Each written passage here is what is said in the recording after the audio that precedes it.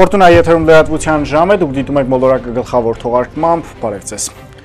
Եվ այսպես մինչ կոալիցիա կազմած քաղաքական ուժերը դատարանում փորձում են անվավեր ճանաչել Վանաձոր համայնքի ավականու կայացրած որոշումները,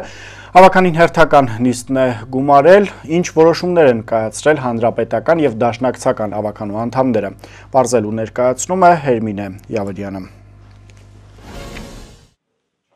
Թեև նախորդ տարիներին ոլորտի պատասխանատուները փորձում էին զսպել ապրանքների գնաճով եւ այլ գործոններով պայմանավորված մանկապարտեզների ծնողական վարձավճարի չափի բարձրացումը, այնուամենայնիվ ի վերջո համահարթեցումն անխուսափելի էր։ Վանաձորի ավականու հոկտեմբերի 25-ի նիստում երկար բանակցությունների արդյունքում որոշվեց տնակային 3 եւ կիսատնակային 1 մանկապարտեզների համար սահմանել 4000, իսկ շենքային պայմաններով ապահովված մանկապարտեզների համար 5000 դրամ սակագին։ Խտրականություններին դեմ են, ոմանց համար սա արժեքի բարձրացում է, ոմանց համար նվազեցում։ Ի վերջո երևույթը հնարավորություն կտա գերբեռնված հաստատություններում նոր խմբերի բացման համար։ Նշված հաստատություններում երեխաների սննդակարգի ու կալորիականության մեջ խիստ տարբերություն չկա, ուստի արժեքների տատանման գլխավոր հիմնավորումը պայմաններից է բխում։ Ոչ միայն շենքային, այլ նաև սոցիալական պայմանների աջակցման ուղղությամբ համայնքապետարանը ստանձնում է կամավոր լիազորություններ սեփական եկամուտներից մի քանի տոկոս գումար ուղղելու համայնքային խնդիրների լուծմանը։ Այդ թվում ներառված են հավատարմագրված բարձրագույն ուսումնական հաստատություններում բարձր առաջադիմությամբ սովորող անապահով ընտանիքների ուսանողները, զոհված ծառայողների ընտանիքները եւ այլն։ Թեև բյուջետային մասն առաձգական չէ, այնուամենայնիվ մեկ տարվա ընթացքում մեկ անձի կարող է տրամադրվել ոչ ավել քան 100,000 դրամ։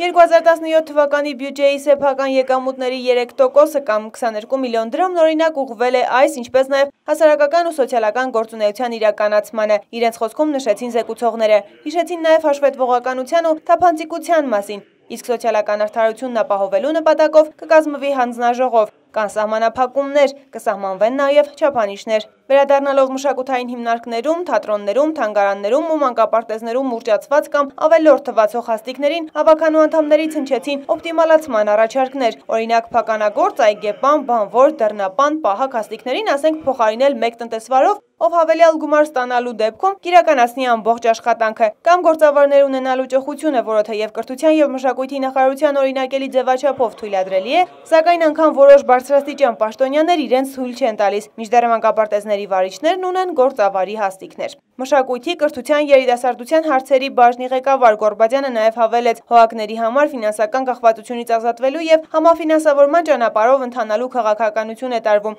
Դա իրենից ենթադրում է պարտավորություն ոչ միայն բարձրացնել սեփական գործունեության որակը, այլ նաև անցում կատարել շահութաբեր գործի, աջակցելով համայնքային բյուջեին։ Վանաձորի ավականու հերթական նիստի օրակարգում ներառված էր 15 նախագիծ 30-րդ մանկապարտեզի ջրահեռացման համակարգի կառուցումից մինչև ասֆալտապատում, փլուզված պատի նորոգում, համայնքային ենթակայության կառույցների հաստիկացուցակներ, լողի մասնագիտացված մանկապատանեկան մարզադպրոցի տնօրենի թեկնածուի նշանակման հարց եւ այլն։ Բոլոր նախագծերը միաձայն հաստատվեցին։ Վանաձորի ավականու հաջորդ նիստը որոշվեց նշանակել նոյեմբերի 23-ին։ Հերմինե Յավրյան, Մոլորակ։ Թողարկումը շարունակենք մեկ կարևոր հայտարարությամբ, ինչպես գիտեք, Տաշիրի կարի ֆաբրիկան 500 նոր աշխատատեղ է առաջարկում։ Կարի ֆաբրիկայից տեղեկացնում են, որ նոր մասնաշենքում գործելու է հարմարավետ ճաշարան եւ աշխատագիցների ընդմիջումը կազմակերպվելու է անվճար կառույցի հաշվին։ Շեֆ խոհարարի կողմից պատրաստված տաք սնունդը յուրաքանչյուր օր կմատուցվի ֆաբրիկայի հին ու նոր աշխատագիցներին։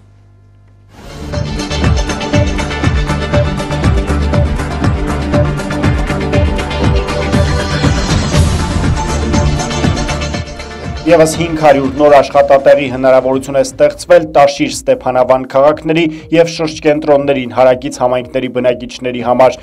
Տաշիրի կարի ֆաբրիկան շատ շուտով կունենա բոլորովին նոր, առավել լավ պայմաններով եւ արդիական մասնաշենք, որը կապահովի ավելի մեծ թվով կանանց եւ աղջիկների զբաղվածություն, հաշվի առնելով համայնքներում աշխատատեղերի բացակայությունը եւ հատկապես կանանց զբաղվածության խնդիրը, ազգային ժողովի պատգամավոր Կարեն Կարապետյանը ձեռնարկել է ֆաբրիկայի արդիականացման գործընթացը։ Կարի նոր արտադրամասը կունենա բոլորովին նոր ժամանակակից ձևարան, առավել հարմարավետ աշխատասեղաններ, խոհանոց, բացի դա կառույցը կշարունակի հոգալ համայնքներից Տաշիր աշխատողների տրանսպորտի հարցը։ Տաշիր համայնքի եւ Ստեփանավան համայնքի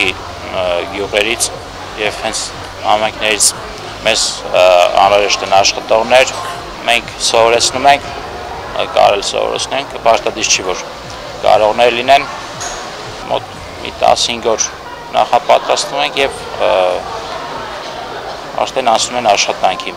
Աշխատատեղերի բացակայությունից հաճախ դժգոհող հարևանների համար Տաշիրի կարի ֆաբրիկայում աշխատող շուրջ 300 կանայք լավ օրինակ են, թող ոչ ոք չդժգոհի, թե աշխատանք չկա, շուրջ 15 համայնքից ամեն օր աշխատանքի են գալիս, ժամը 18-ին տուն վերադառնում, շաբաթն ու կիրակին էլ հանգստյան օրեր են, հասցնում են թե տան գործերը, թե ընտանիքի սոցիալական վիճակն են բարելավվել, մինչև անգամ աշխատանքի են անցել ուսանողները, ովքեր եւս կարողանում են համատեղել, շատ ընտանիքներում այս կանայք միակ աշխատողներն են, ստացած եկամուտը բավարարում է, որպեսզի հոգան ընտանիքի հոգսերը։ Ստիպված չեմ լինի գնալ Երևանում աշխատել, իմ տարածքում իմ գործը կգտնեմ կաշխատեմ։ Այստեղ պայմանները շատ լավ են, եթե լավ չլինեին, իհարկե չէին գա,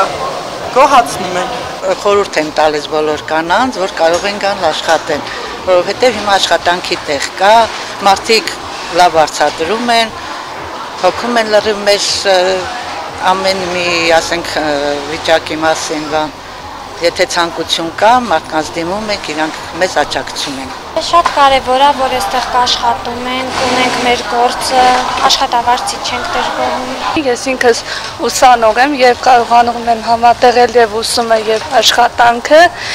եւ իրենց է խորհուրդ կտամ, այստեղ դժվար գործ չկա, բոլորն է կարող են եւ պետք է։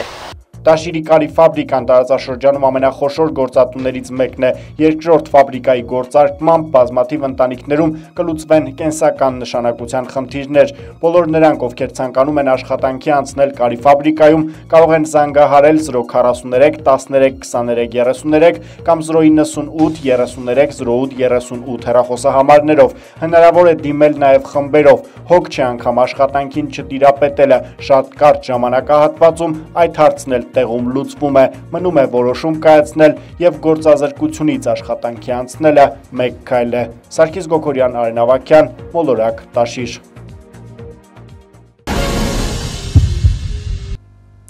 Օրվա գրական լուրը Հրաչյա Սարուխանին նվիրված միջոցառում է տեղի ունեցել Լոռու մարզային գրադարանում, ներկա են եղել Սարուխանի հարազատները։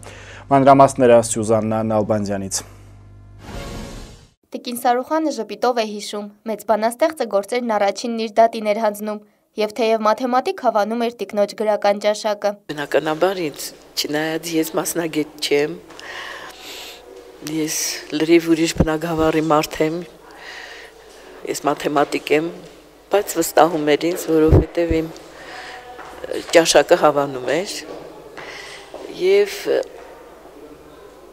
մեկ-մեկ նեղանում էր, որ չէի հավանում, բայց հետո նստում մտածում էր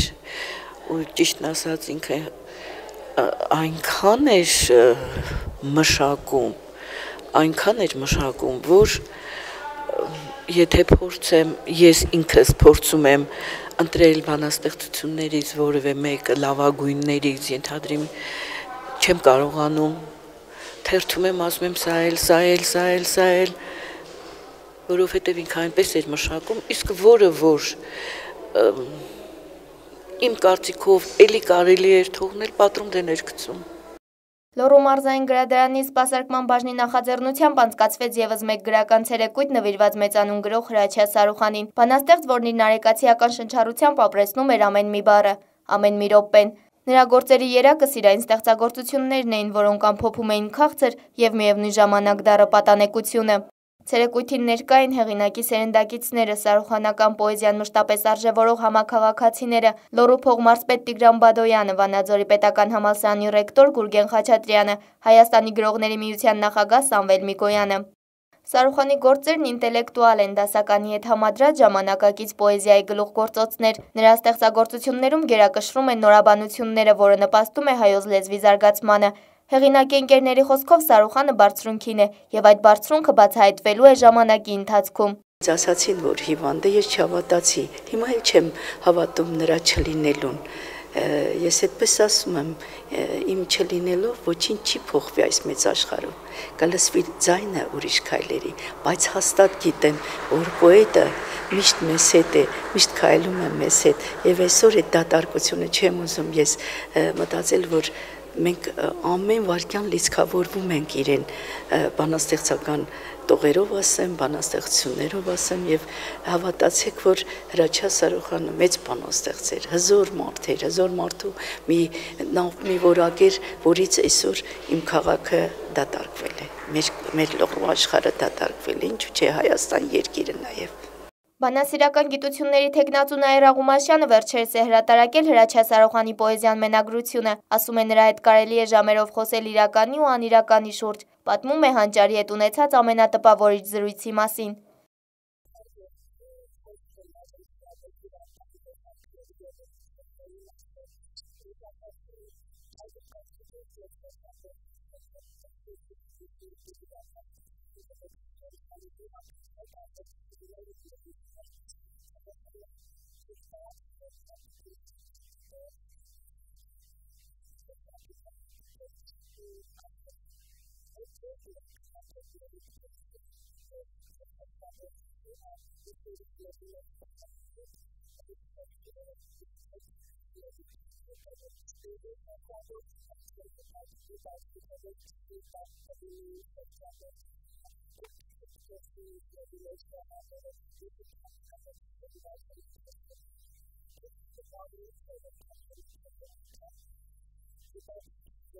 Սարուխյանն իր ստեղծագործություններում առավել անդրադարձել է մենակությանը, ինչպես ինքն է ասում, կյանքը մեկուսի, հաճախ է առանձնացել ինքն իրենից, կողքից հայացք գցել իր վրա, եւ այսօր էլ այդ կյանքի հուշերից պատվով ներկայացնում է նոր սերունդը։ Բաղ թևերի մեջ սպանեցիր ինձ, իմ սև լռություն, ու լռությունն այնպես կարմրեց, ինչպես արյունն է ջերմագում մարդու, արևի մոխիր, աստղերի փոշի, ահա ամենն այն ինչ զգացի, իմ արդեն մեռած կոպերի ներքո։ Եզրագծեր, հրաշքորեր, վկայություններ, այլ ժամանակներ Աստծո առավոտ ժողովածուների հեղինակը շարունակելու է ապրել այնքան ժամանակ, քանի դեռ ապրում են նրա գործերը։ Սյուզաննա Նալբանդյան, Համլետ Պապանյան, Մոլորակ։ Սպասվող եղանակի մասին տեղեկությունները վայրկյաններ անց են Անի Անդրեասյանի մեկնաբանությամբ, իսկ ես ձեզ այսքանով հրաժեշտ եմ տալիս եւ մաղթում օրվա հաճելի շարունակություն։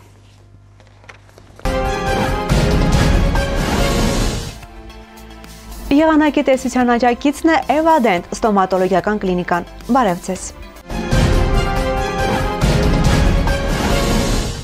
Հանրապետության տարածքում հոկտեմբերի 26-ին, 27-ին և 29-ի ցերեկը, ինչպես նաև 30-ին սպասվում է առանց տեղումների եղանակ։ 28-ի օրվա երկրորդ կեսին, ինչպես նաև 29-ի գիշերը շրջանների զգալի մասում սպասվում է անձրև և ամպրոպ։ Առանձին շրջաններում քամու ուժգնացում 15-ից մինչև 20 մետր վայրկյան արագությամբ։ Օդի ջերմաստիճանը 26-ին կբարձրանա 1-ից 2 աստիճանով, սակայն 27-ից 29-ը կնվազի 3-ից 4 աստիճանով։ Լոռու մարզում ամենուրեք շարունակում է պահպանվել բացարձակ արևային և ջերմ եղանակը։ Տաշիրում սպասվում է 5-ից մինչև 19 աստիճան տաքություն։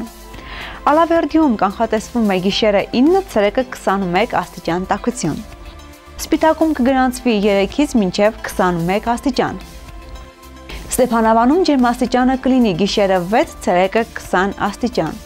Վանաձորում կշարունակի պահպանվել մարզում ամենաբարձր 7-ից մինչև 24 աստիճան տաքություն։